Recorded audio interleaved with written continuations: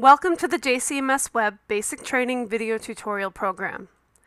In this video, I'll show you how to schedule a mouse use and also how to view that mouse use on the scheduling calendar. Let's get started.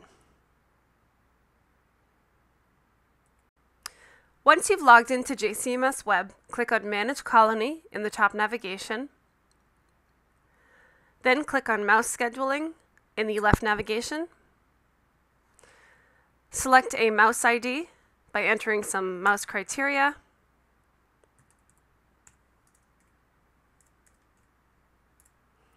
And click Search. Select a mouse ID and then click OK. Select a use from the drop-down list. I'll select a clinical exam.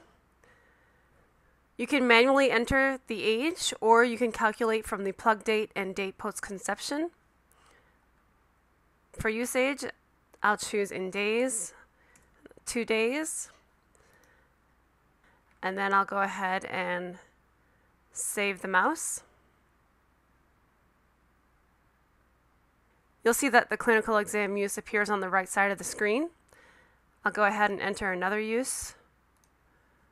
I'll do clinical exam at 5 days,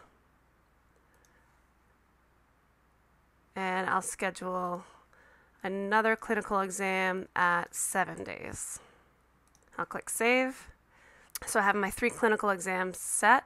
I'll go ahead and also schedule a body weight exam at 3 days. And I'll schedule another body weight exam at 5 days. And click Save.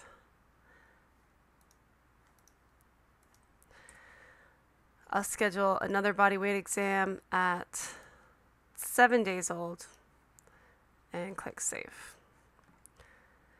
Now I can select a new mouse by changing the mouse ID and scheduling a mouse use for this mouse. So now I'll go to the calendar and see what work needs to be done. The calendar is located under Reports and Mouse Scheduling Calendar. I'll click this checkbox, which will ask the database to show me which weans need to happen, and then I'll go ahead and select some mouse uses. I'll select the 2 that I scheduled. You can select the owners or work groups. You can select by strain, and then click Display Calendar. You can see that the mouse uses are in yellow. If I don't want to do this exam today, all I have to do is drag it to a different day, and that use will be rescheduled. I don't have any weans on this calendar, but if I did, they would appear in a pink box. Uses appear in the yellow box, as you can see. So once I have completed the mouse uses for a specific mouse, I can click on one of these yellow boxes to record the event details, or I can go back to Manage Colony, click on Mouse Scheduling again, enter the mouse that I completed the uses on. I can fill in an actual date, so if I pushed it off 2 days, I can change the date. I can check the Done checkbox. I can enter any comments, any issues that I found.